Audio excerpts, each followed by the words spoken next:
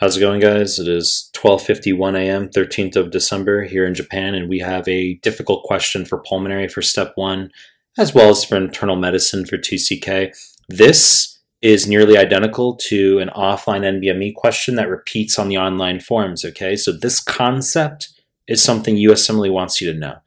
Before we get started, please subscribe to my channel. I really appreciate it. Give the video a like. I really appreciate it. Find me on Instagram at mehlman_medical, mehlman_medical. Links down below. Find me on Telegram. The links to the Telegram group channel are down below. And I'll start the clip. So, 52-year-old man, 2-week history, shortness of breath, vitals are normal.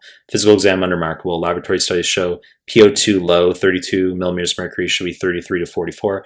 PO2 normal, 98 millimeters mercury, should be 80 to 100, obviously as close to 100 as possible.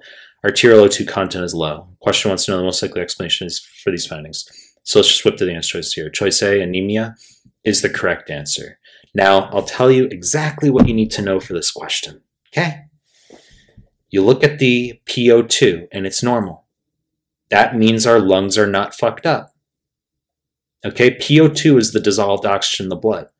So if it's normal, you know that your lungs are working perfectly fine. There's no fibrosis there. There's no COPD.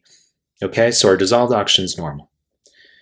O2 content is low. And you say, well, the process for oxygenation in the blood is oxygen obviously has to enter your alveoli. It's going to diffuse into your vascular compartment, which is going to be your dissolved oxygen, PO2, and then it's going to hop onto the hemoglobin as HbO2. That's the sequence. So the only way it's possible for our O2 content to be low in the blood is if our HbO2 is low, our oxygen on the hemoglobin is low.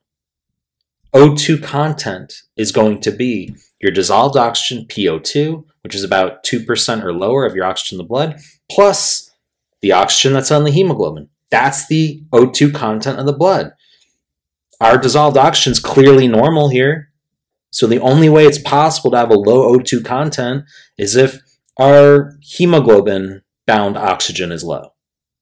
So anemia is an explanation for that. Our saturation would be fine of the hemoglobin. It's just we have low hemoglobin. So the HbO2 is low, a low number, plus normal dissolved oxygen. And then our net result is a low O2 content in the blood.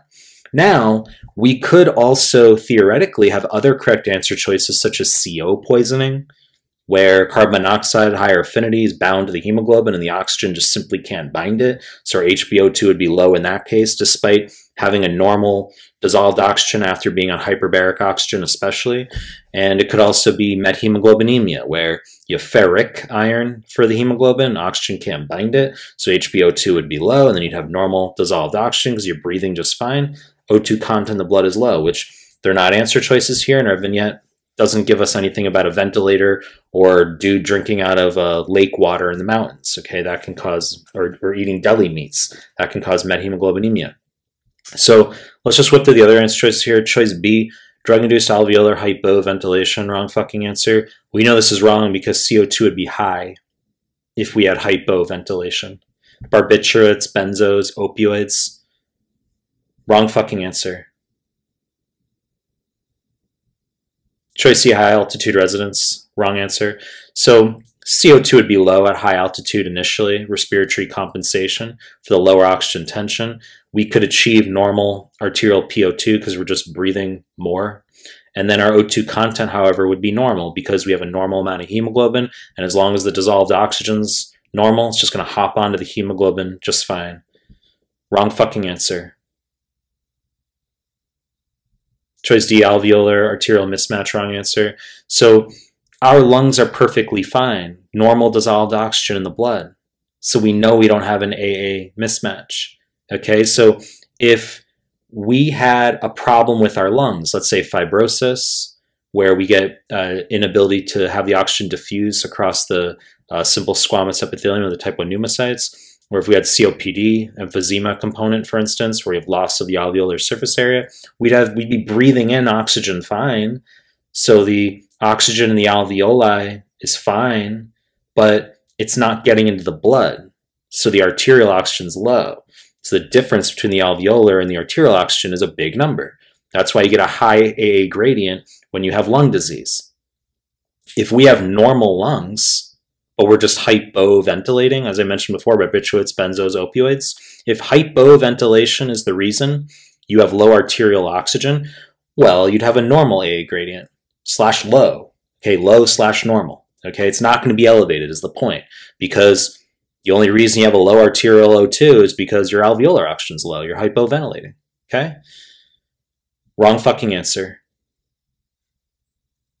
Choice C, voluntary hyperventilation, wrong answer. So obviously our PCO2 is low, okay, which we would get in hyperventilation. We would have a normal dissolved oxygen as we have here in involuntary hyperventilation, but we wouldn't get a low arterial O2 content. Your hemoglobin would be perfectly fine. So you would have normal saturation of the hemoglobin. Nothing would change in that regard. Wrong fucking answer. You know the deal. I'm going to make more content. If you like my stuff, subscribe my channel. And I appreciate your time. That's it.